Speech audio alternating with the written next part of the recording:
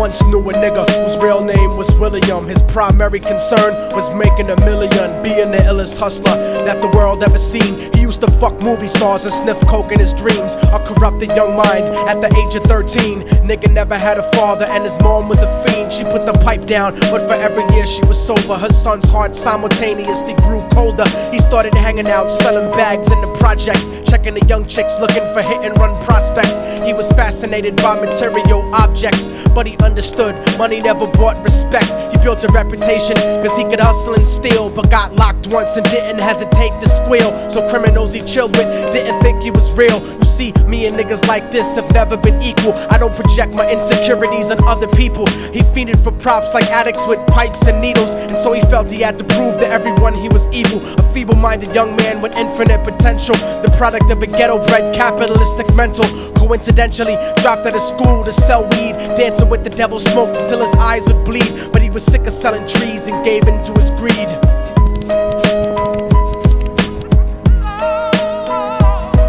Everyone tryna be trife never faced the consequences. You probably only did a month for minor offenses. Ask a nigga doing life if he had another chance. But then again, there's always the wicked that knew in advance. Dance forever with the devil on a cold cell block. But that's what happens when you rape, murder, and sell rock. Devils used to be gods, angels that fell from the top. There's no diversity because we're burning in the melting pot.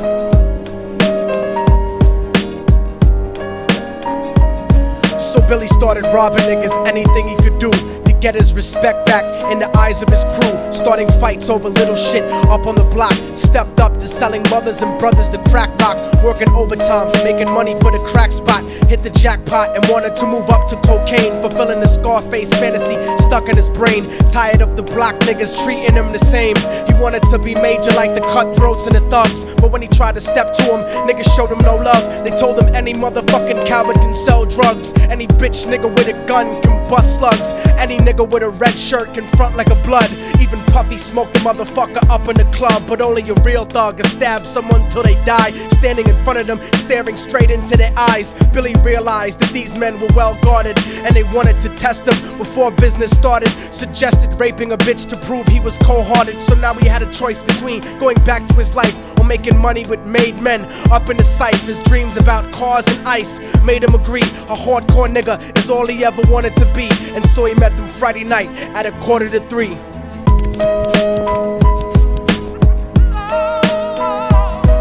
Everyone tryna be trife never faced the consequences. You probably only did a month for minor offenses. Ask a nigga doing life if he had another chance. But then again, there's always the wicked that knew in advance. Dance forever with the devil on a cold cell block. But that's what happens when you rape, murder, and sell rock. Devils used to be gods, angels that fell from the top. There's no diversity because we're burning in the melting pot.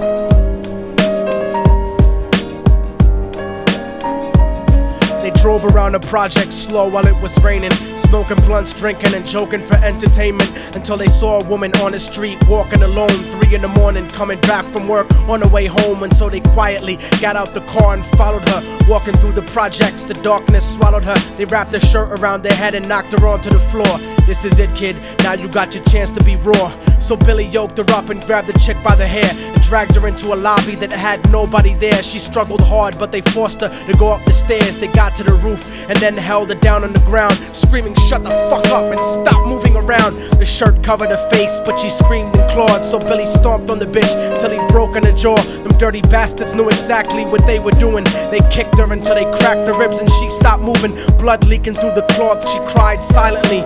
And then they all proceeded to rape her violently. Billy was made to go first, but each of them took a turn, ripping her up and choking her until her throat burned. Her broken jaw mumbled for God, but they weren't concerned. When they were done and she was lying bloody, broken and bruised, one of them niggas pulled out a brand new 22. They told him that she was a witness for what she'd gone through, and if he killed her, he was guaranteed a spot in the crew. He thought about it for a minute, she was practically dead, and so he leaned over and put the gun right to her head.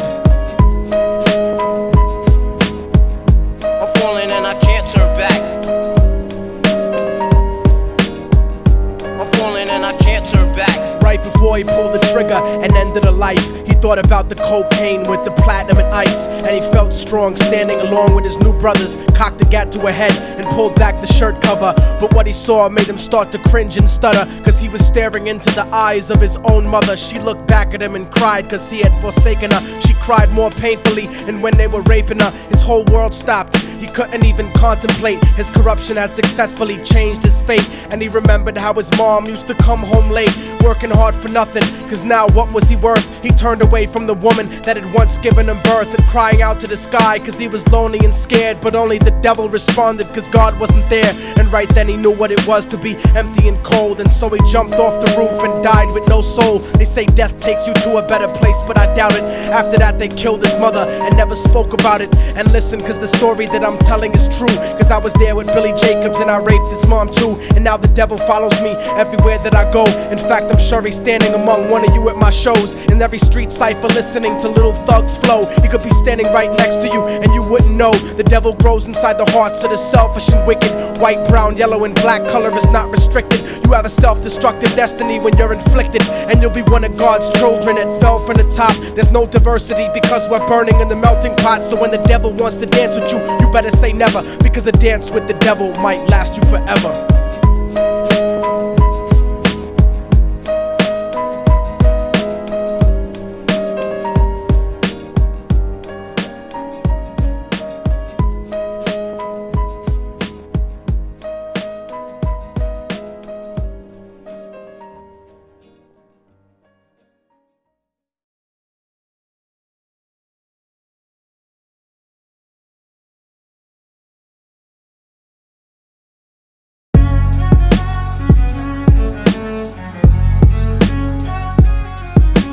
Oh, y'all motherfuckers thought it was over, huh?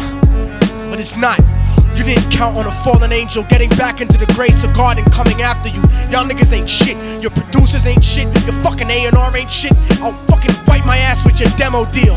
Yo, Diabolic, take this motherfucker's head off! Go ahead and grip Glocks. I'll snap your trigger finger in 6 spots. You'll have to lip lock with hypodermic needles to lick shots. I watch you topple flat.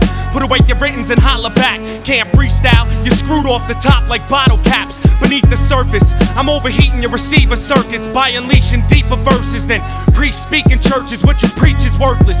Your worship defeat the purpose, like President Bush taking bullets for the Secret Service. Beyond what y'all fathom, I shit on cats and jaw tap them. Show no compassion like having a straight-faced orgasm. Tour jack them, have his half a 10 bitch suck my friend's dick. In the meantime, you could French kiss this clenched fist. Diabolic, a one-man brigade spreading cancer plague. Fist fucking a pussy's face, holding a hand grenade. So if I catch you bluffing, faggot, you're less than nothing. I just had to get that stress off my chest like breast reduction. You motherfuckers are nothing, you cannot harm me.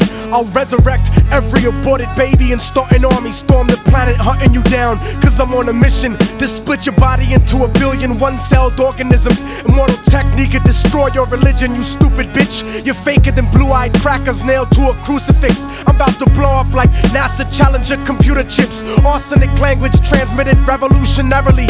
I'm like time itself, I'm gonna kill you inevitably.